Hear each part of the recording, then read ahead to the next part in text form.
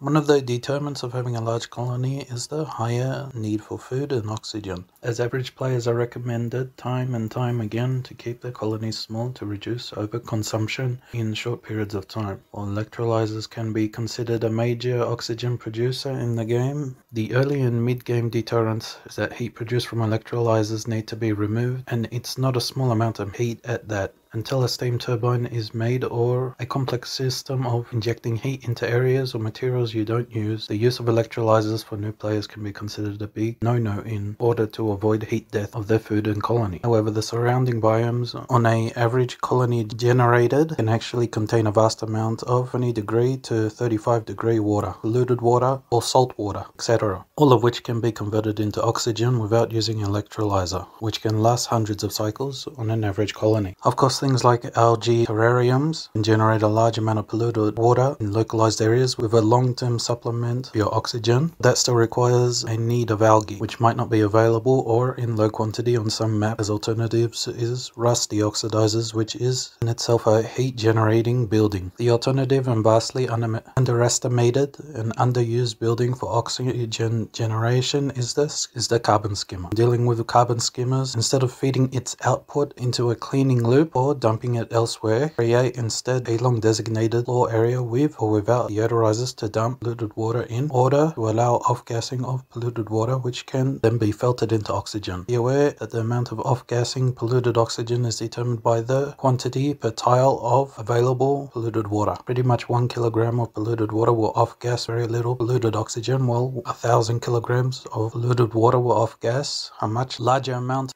The larger quantity of available tiles of polluted water off-gassing will increase the overall output per second. So don't expect your base to be exploding with oxygen the moment the setup is activated, as the polluted water quantity needs to increase. Forget cleaning food poisoning, as food poisoning in oxygen doesn't affect the duplicants. All of this polluted water is considered more supplementary source of oxygen, and the need to use algae diffusers, rust deoxidizers, or algae terrariums early game are still recommended.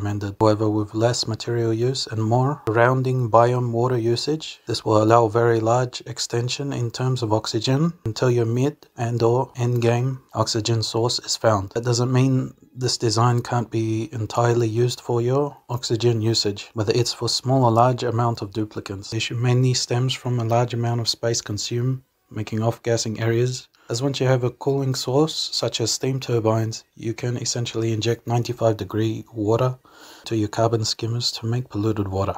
However, once you reach the point of steam turbines, you pretty much open the door to hydrogen from electrolyzers. There's also a power source and a resource for space exploration in endgame.